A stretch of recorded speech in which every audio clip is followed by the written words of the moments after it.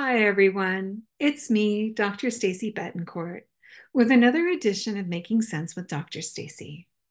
This week, we look at acceptance. So, the word itself can have a lot of different meanings. For example, are you willing to receive an offer for something that you're looking to buy? If you do, you're accepting that offer. Are you tolerating someone you really don't want to include, but you're doing it to say, keep peace? Well, that's kind of the point of today is learning to accept yourself. That's kind of a different concept, but here's the situation. At what point is learning to accept yourself something you think about? In general, we're very critical of ourselves. I'm too heavy, I'm too thin, my hair is not the right color, I don't dress the way I should want to dress. And so all of these things, we're leaving the importance of ourself.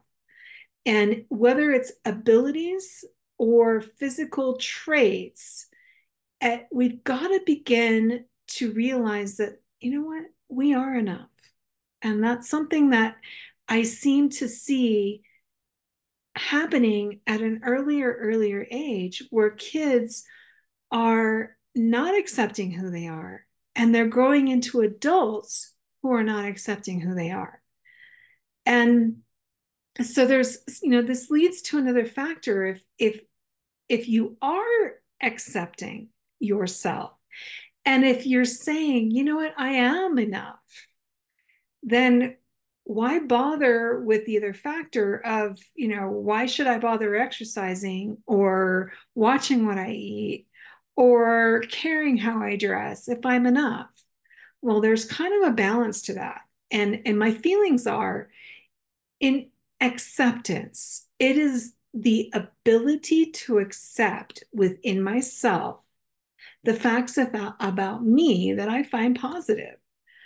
For example, I'm very sensitive. And growing up, I used to be really criticized for that.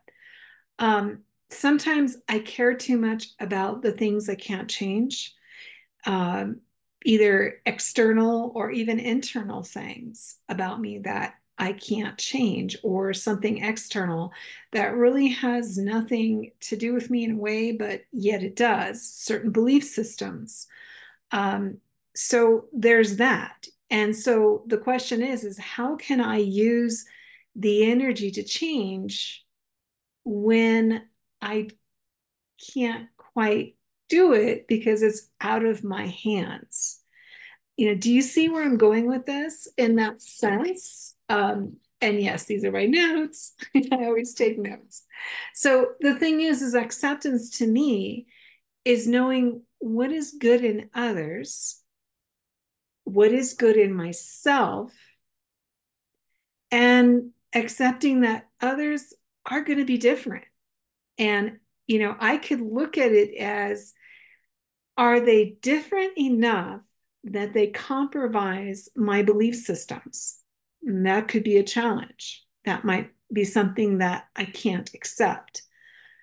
Or if it's something I can overlook because who they are means far more than what they might do outside of my presence. So there's that. And the idea is different outlooks. Can we accept people who are not within the same mindset as we are and accept them for who they are? Because it's something you can't change. So the thing is there's a saying that says you can't change others, you can only change yourself. And that's true, but it's also learning that you can't change others. So you have to decide if you're willing to accept them for who they are. And if you can, then that's worth every bit of having them in your life. Accepting yourself. is very important. So the next time you hear yourself say, gosh, I'm so stupid, or I'm so fed up with the way I look, start accepting yourself a little more. Could there be things you change? Yes, and that's okay. Could there be things about yourself? Negative self-talk is absolutely something you should not accept within yourself. And that's negative, isn't it? That's a negative acceptance. But let me just explain it. This comes down to you are enough. Will you be totally a genius on everything? No. Are there people who are? Yes. And that's okay. So, understanding what you're willing to accept takes a thought process. And so I challenge you.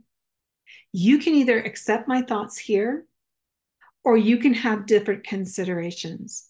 And either way, that's okay. That's what makes us human.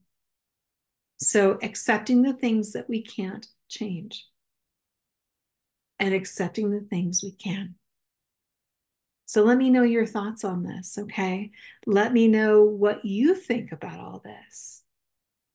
And this week, remember to treat everybody with respect. Try to exercise a little bit of acceptance where you can. Overlook the things that you can't change. Remember to treat everyone with respect. You don't have to agree with them. You can completely disagree, but you can still be kind. Okay, so give that a try. Let me know what you think. Remember to treat the others with respect, because again, we don't know what they're going through. Treat yourself with a little more acceptance, because you know what? You're worth it. Okay, so for now, it's something to consider. Let me know your thoughts. Okay, and I hope that you guys have a great week, and I will see you next week. And so for now, this is Dr. Stacy Betancourt with another edition of Making Sense with Dr. Stacy. Take care.